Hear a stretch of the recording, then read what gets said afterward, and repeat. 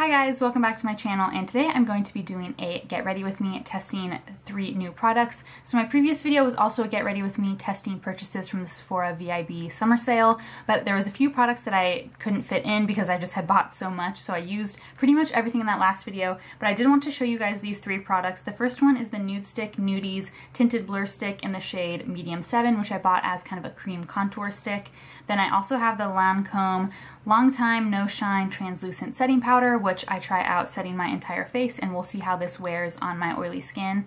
And also the Lancome Rosy Plump Lip Gloss. This is just like a clear gloss that I applied today as well. So these were 3 products that I was really excited about, but that just didn't fit into that previous video. So I wanted to have a chance to show you guys me applying them and see how they wear and kind of give you guys my feedback on them. So hopefully you guys enjoy this video, and if you want to see how I use these 3 products, then please keep watching. I'm going to try out the Nudies Tinted Blur Stick, and I have this in the shade Medium 7, which is the like bronzy shade. There was probably a few lighter shades that might have suited me a little bit better because they're a little bit more fair, but this one just had bronze in the description, so I went for it. But I'm just going to try to blend this in with my Sigma F84.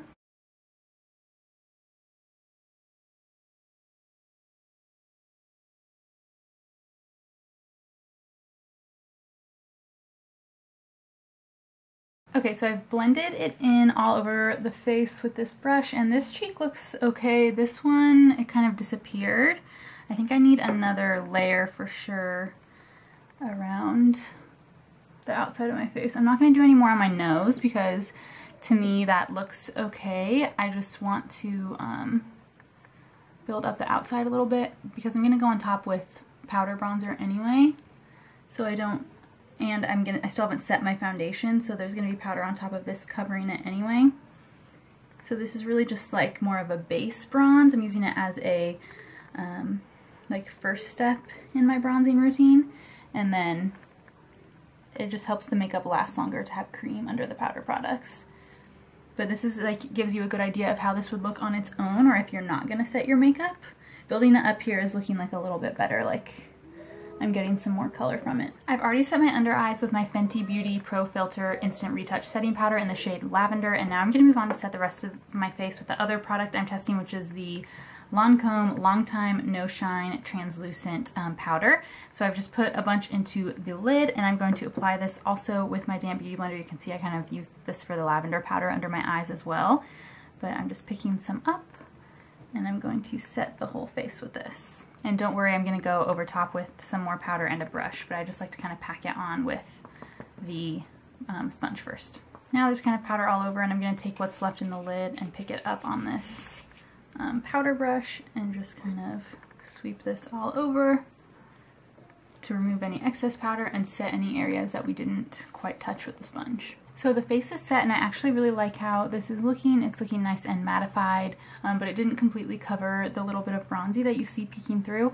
I think for me, I'm just not really like a huge cream bronzer stick fan. I prefer something like the Chanel Soleil Tan de Chanel or whatever, because it's like the big tub that you can kind of dip your brush in, and for me just the stick is always just hard to blend out in a nice way, but I think on its own with like no makeup that it would look really good. But I'm going to go ahead and finish my makeup. I'm going to add powder, bronzer, blush, highlight, brows, and all of that, and then I'll be back. Okay, so I finished the face mostly, and I just wanted to give my kind of feedback on the powder especially. So this was the Lancome Long Time No Shine powder, and in my last video you guys saw me use the Charlotte Tilbury Magic powder in the shade 1, which I've actually been using daily since then, and I really like this because it gives kind of like a filtered effect to the skin, and it's really luminous and glowy and just kind of beautiful and filtering to the skin.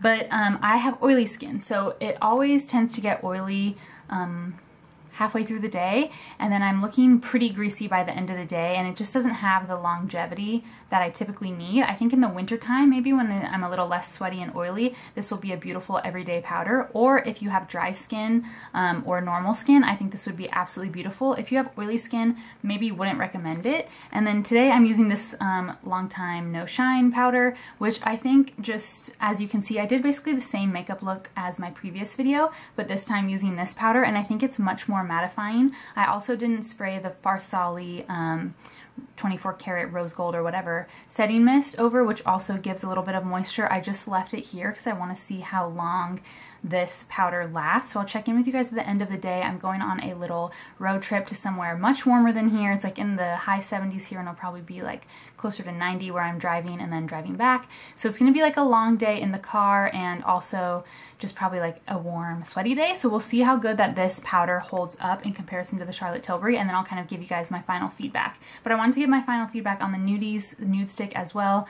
I think if you have more minimal makeup that you wear, or you don't set with powder, or you really like doing a cream bronzer before your powder bronzer, I think this is fine. I think it blended okay. It didn't totally separate my foundation from like my skin and get rid of any coverage. It certainly didn't like add too much coverage. If anything, it was like a little bit tough to blend, but I think like on more minimal makeup days this would be beautiful. I'm just not sure it's totally worth it, and the stick seems pretty small. I'm not sure how long this will last, but I don't use this all that often, so it probably lasts me a long time. But if it's product you're planning to use every day, I'm not sure how long it will last. And then I almost forgot, I wanted to try one more product. I think in my last video I used the new, what's it called?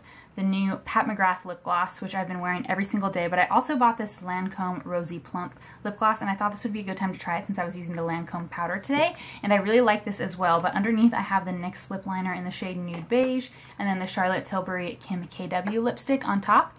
So that's what I have on my lips so far, and then I'm just going to put some of this, it's basically just like a clear gloss on top. And I think this gloss is super beautiful. It's really moisturizing and like shiny and gorgeous. Just making sure I had no lipstick on my teeth. But I really like this. Again, I'm not sure if it's like entirely different than any other clear lip gloss or the Dior Lip Maximizer or any other kind of pale, clear, pinky gloss like this, but I really like it. I really love the formula of the Lancome lip gloss, so of all of the ones like this that I've tried, this one's probably my favorite. It's now the end of the day, and it's been a full day, hot outside. I went to the park, and like I said, on a long road trip, so I spent a lot of time pretty warm today, and my skin actually doesn't look that greasy. Ignore my really awful sunglass marks on the side of my nose. Other than that, I think the makeup's held up really well, and this giant zit that has just become more juicy throughout the day. But overall, I think my skin doesn't look too greasy. No matter what, I have oily skin, so it gets greasy throughout the day, so it definitely could use some touching up, which I can just do now easily with a beauty blender.